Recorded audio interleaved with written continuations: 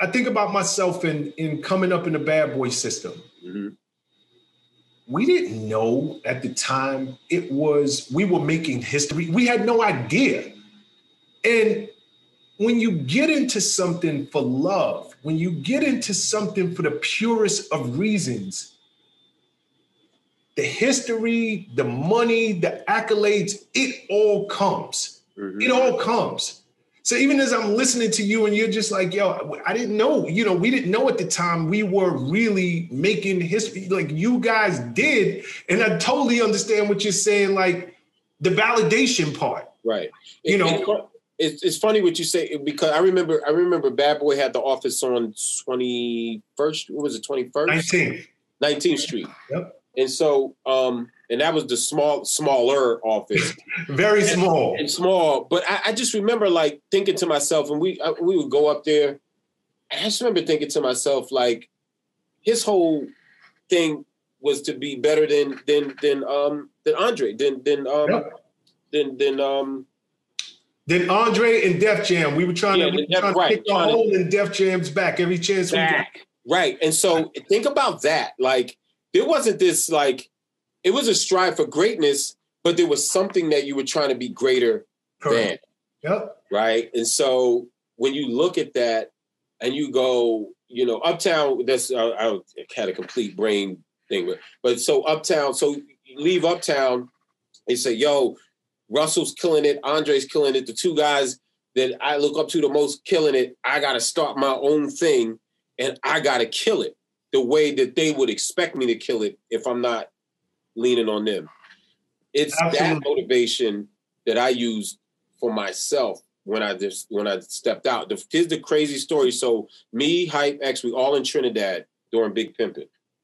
And we leave Trinidad. We were there for like 4 days or 5 days or something. We leave Trinidad and we had to shoot Pimp C's part in Miami because he couldn't travel. He couldn't leave the country. So we had to shoot his part in Miami. So we're on the beach, and I'll never forget this. And Hype goes to me. He says, yo, when you going to quit? I was like, quit what? And by this time, I was first AD, right? Which means the first assistant director, which means I'm like right next to him, setting the whole scene up, calling all the shots for him, making sure everything is together.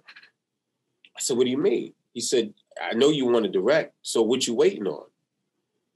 Wow. And I was like, I didn't expect that. We sitting there waiting for Jay to come out and, to the thing. And we set up the shot. And in the middle of that, he just asked me that. He said, yo, this is the last job that you're going to be on with me. I don't want you on no more jobs. You got to go do your own thing. Oh, crazy. Wow. Yep, crazy. So I was like, man, and he was serious. He was serious because now he knew that I was ready. You feel me? So he had to push me out of the nest, like, yo. And at first I looked at it like, yo, he can't be serious right now. But he was very serious that it was time for me to be out on my own and start my own thing. So that was in February of 2000. And then July of 2000, I direct my first video, which was Wild Out 2K. So I don't know if I would Channel Live and Wild Out 2K. So I don't know. I was about to ask that. I'm sorry. Go ahead. I don't know if I would have done that had I not been pushed out of Big Dog. You know what I mean? Like, had I not been, and pushed out is the right word, because it was like, yo, how long are you going to stay under my wing? Like, you got to go do whatever it is you're going to go do. Because I believe in you. But he never said, I believe in you, or I think you're great. He was like, yo, it's just his way. Like, yo, you got to go. I can't hire you no more. You got to go do whatever it is you're going to go do. And that, my friend, is the biggest compliment he can give you. Yeah. Even sometimes with our own biological children. Yeah. Being at home is comfortable. It is. It's free room and board. Right. Mama is going to always have food in the refrigerator. Routine.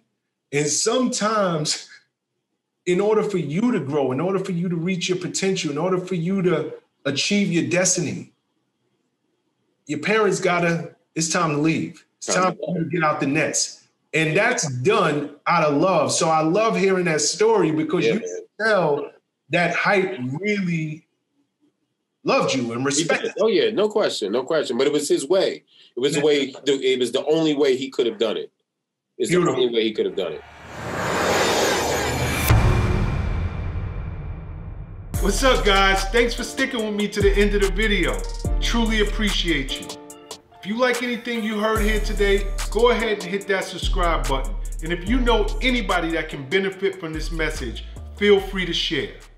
Peace and love.